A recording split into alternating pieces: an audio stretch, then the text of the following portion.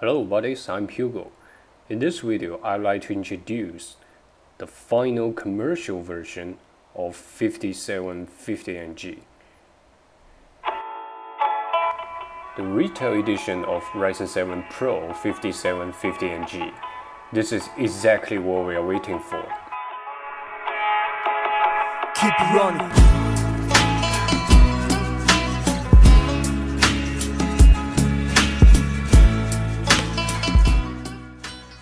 As I always highly recommend preparing a discrete graphics card in advance. Even this Asian one could help you the hand to upgrade the BIOS. Just to my own experience as an example, the Gigabyte X570 Aorus Elite with F33A, the former version BIOS, it can drive the core graphics with any video output. Fortunately, the latest version of BIOS has been updated on the support page. Remember this date, the 1st of June. Right on the same day, Dr. Lisa Su announced that the Ryzen 7 5700NG is coming to market for consumers starting August 5th this year. Still, upon checking all of the specifications, I have no idea why the 5750NG still exists, or when it will be released. Successfully upgraded BIOS here entering the system. A great news is AMD has already updated the official driver on their support page. At least with the official driver, we don't have to use the previous amended magic one. If you have already watched my previous introductory video of 5700NG engineering sample, that driver is re-encoded from Chinese Greek. They are truly brilliant, so to speak. Alright, on the successful page now, welcome to use Radeon software. Checking back to the text manager, CPU is correctly identified as 5750NG, that's without a shadow of doubt. The RAM in all 4 slots along with 64GB not enabled the XMP yet. We'll do right back. SSD, once again 980 Pro. The 5000 series APU doesn't support the PCIe Gen 4 as mentioned. The core GPU, Radeon graphics, fully activates now. Correspondingly, it shares half of the RAM, 32GB from the mainboard. As a routine work, let's check the CPU Z for more detailed info. Even this version is not up to date, it seems correctly demonstrates all the following specifications. The Ryzen 7 Pro 5750NG.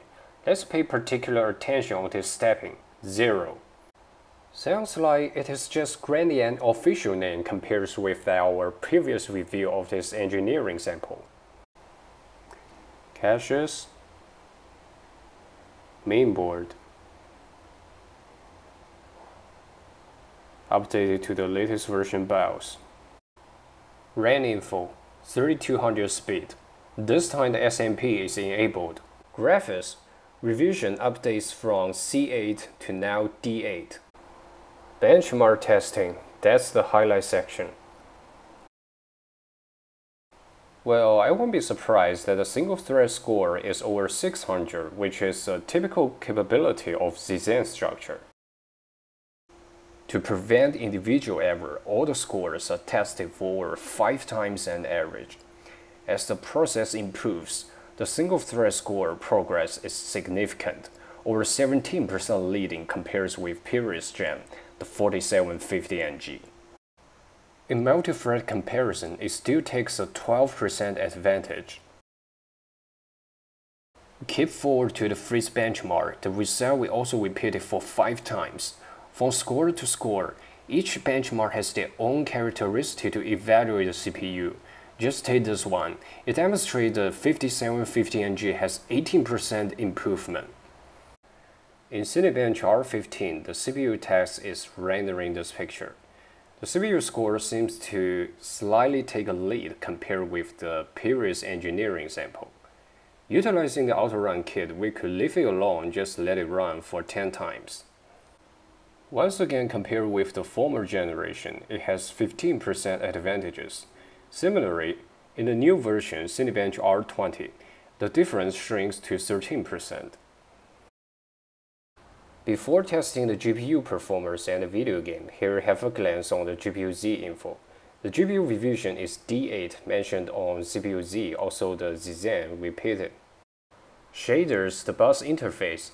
It is actually the PCIe Gen 4 for GPU, yet doesn't support the nvme Gen 4 SSD.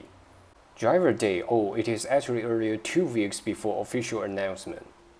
Memory size, the DRAM part is not included. GPU clock, alright, nothing special.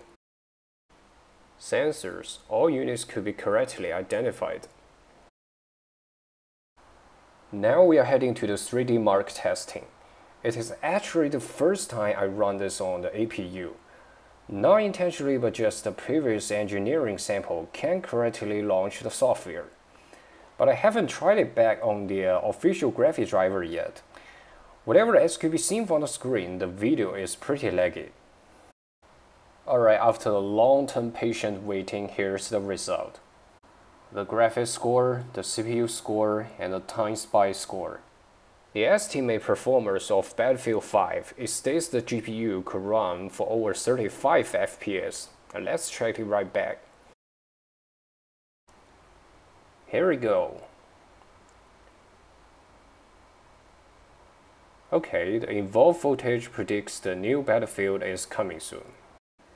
As usual, the video quality of Battlefield 5 is set as 3 levels: low, mid, and high. Actually, in our multiplayer testing, the FPS is not outstanding like over 35 FPS in high quality, but slightly close to it in performance. Personally, in low quality, over 45 FPS is pretty good for me. In Battlefield 4, similar testing is also being applied. For the game, which was published for over 7 years ago, it won't be surprised that this cutting-edge integrated graphics could easily exceed 85 FPS. Back on this texture and details, thanks for Frostbite 3, its rendering effects is also impressive in 2021. To sum up the results, here I attach the comparison chart for your reference.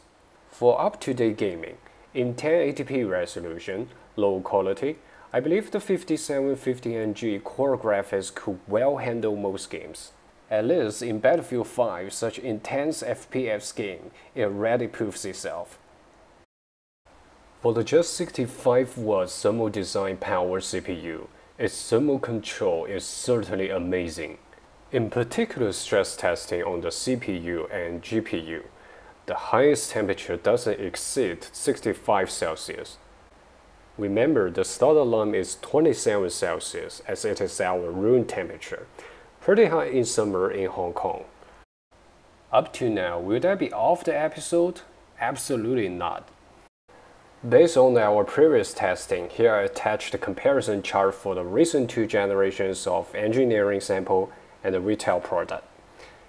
In the 4000 series, the improvement from the ES version to the final version is significant. However, such progress is not obvious in this 5000 series. From my previous personal suggestion, the 5750NG may have over 5 to 10% leading compared with the ES version. Yet look at the benchmark results. I highly doubt the difference could be considered as testing errors.